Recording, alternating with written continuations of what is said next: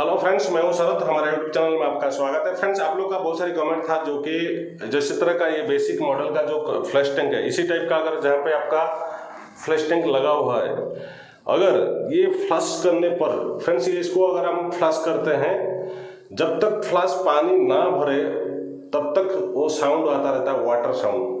Friends, इसके लिए मैंने एक वीडियो बनाया था जो फ्लश भरने का टाइम में घूम ऐसे साउंड आता है, उसको कैसे ठीक करते हैं। मैंने ऑलरेडी एक वीडियो डाला, आई बटन में दे दूंगा, उसमें आप देख सकते हैं। फ्रेंड्स, और एक चीज क्या है, जो वाटर साउंड आता है, पानी का साउंड आता है, पानी जो कल ऐसे, अभी मैं आपको फ्लश करके दिखाता हूँ। अगर वो पानी का जो साउंड आता है भरने तक, उसको कैसे रोक सकते हैं। फ्रेंड्स, इस वीडियो में मैं आपको प्रैक्टिकल बताऊंगा और कैसे उसका पानी का जो साउंड है उसको आपको बंद कर सकते हो और बिल्कुल साउंड ही नहीं आएगा, और उसको क्या क्या करना पड़ता है इस वीडियो में बताऊंगा। फ्रेंड्स, अगर हमारा चैनल में आप नए हो तो चैनल को सब्सक्राइब करना, लाइक तो फ्रेंड्स एक जरूर करना, और बेल आइकन को दबा के ऑल पे कर दीजिए, ताकि प्लम्बिंग का इसी तरह का जो कंटेंट है आपको हमारे चैनल में हमेशा मिलता रहेगा। चलिए फ्रेंड्स, मैं आपको दिखाता हूँ पानी फ्लश करके किस तरह का साउंड आता है और वो साउंड को कैसे रोकते हैं। चलिए शुरू करते हैं। फ्रेंड्स, अभी देखिए, ये फ्लैश टैंक को मैं अभी खोल देता हूँ। अभी देखिए, इसको मैं अभी फ्लश करूँगा। फ्लश करने के बाद ये किस तरह का पानी का साउंड आता है, देखिए फ्रेंड्स। ये तो फ्लश हो गया, ये पानी चला गया। बाकी भरने का टाइम में ये क्या होता है, ये ऊपर से पानी गिरता है। देखिए फ्रेंड्स, ऊपर से पानी फ्लश का अंदर गिरता है। जिस तरह का ये पानी का जो साउंड है ये आता है।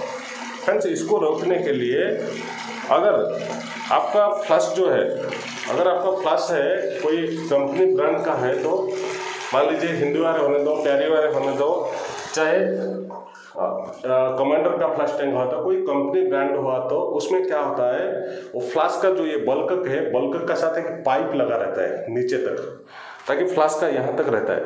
वो पाइप कैसा है, ऐसी टाइप का है। देखिए फ्रेंड्स, ये एक बल्कक है, मैं आपको इसके बारे में बताता हूँ पहले।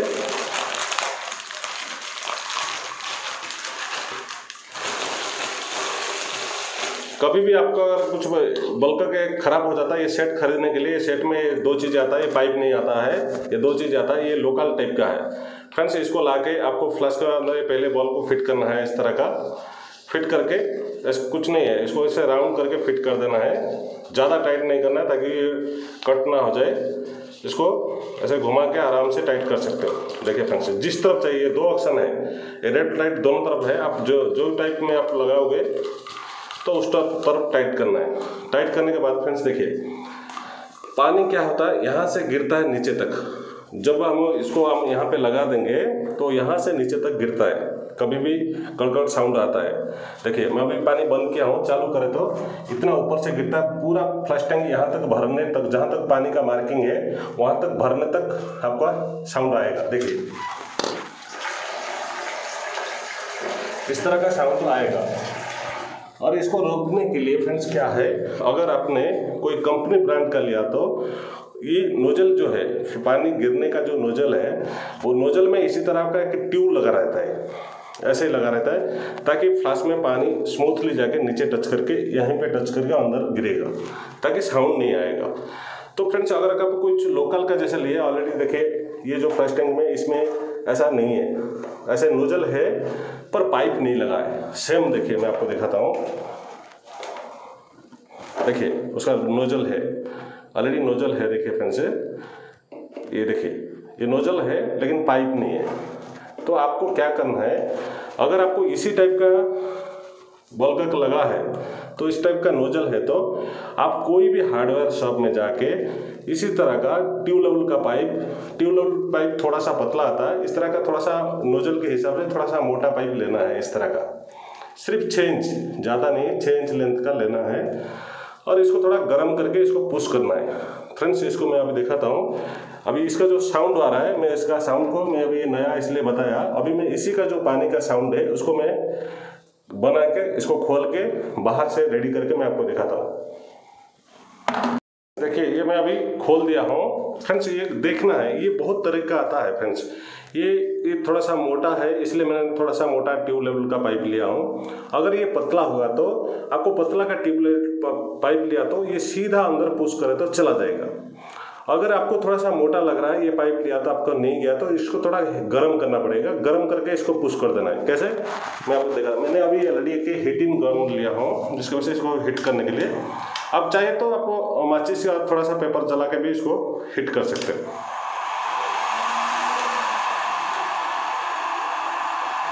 इसको कुछ नहीं, थोड़ा सा हिट करना है। थोड़ा सा हिट करे तो ये बिल्कुल सॉफ्ट हो जाएगा और ये चला जाएगा।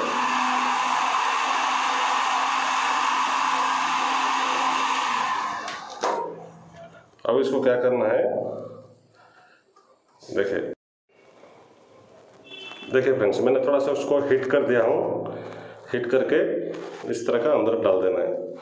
देखिए ये पूरा चला गया यहाँ तक।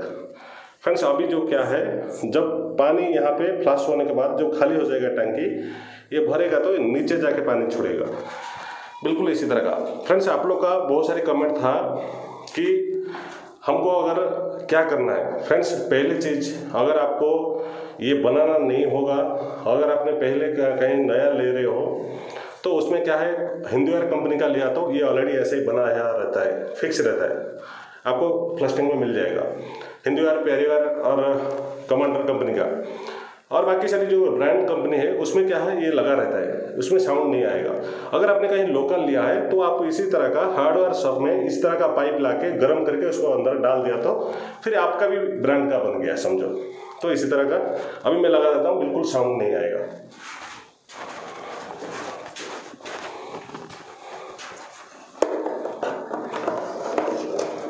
इसको सीधा लाके ऐसे फिट कर देना है।